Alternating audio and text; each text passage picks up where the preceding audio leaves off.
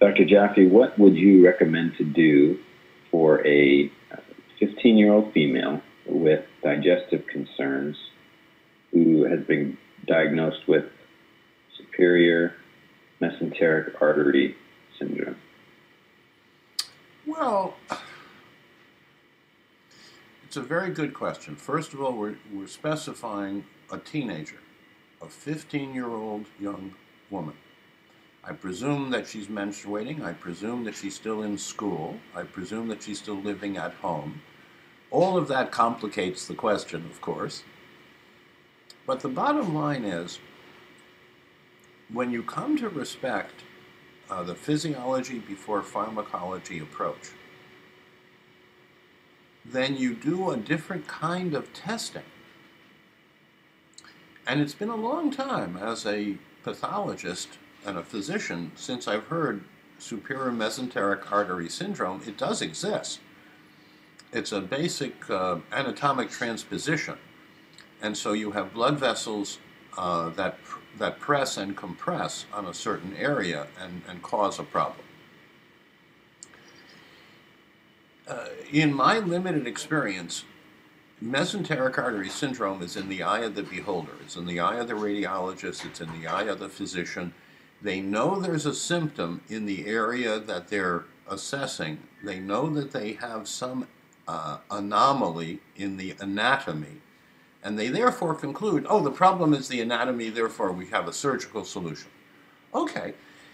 If you look over the last 50 years at surgical solution, superior mesenteric artery syndrome, what you find is the surgical procedure works in less than half of cases.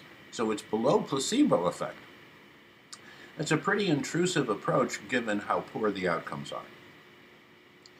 So be careful of people who diagnose in abstraction or based on a scan a solution to a problem where they have a mechanical solution to a physiologic dilemma. When you say to me, a 15-year-old young woman has an issue that might have to do with what she eats, who she eats with, her self-image, how she perceives herself to be perceived in the world, the kinds of social interactions that either build her self-esteem or reduce her self-esteem, all to me become important variables before I would start reconnecting the superior mesenteric artery. So it is a diagnosis, it does exist. My experience is that it is an anatomic variant, not a surgical opportunity. An anatomic variant means that's how you are.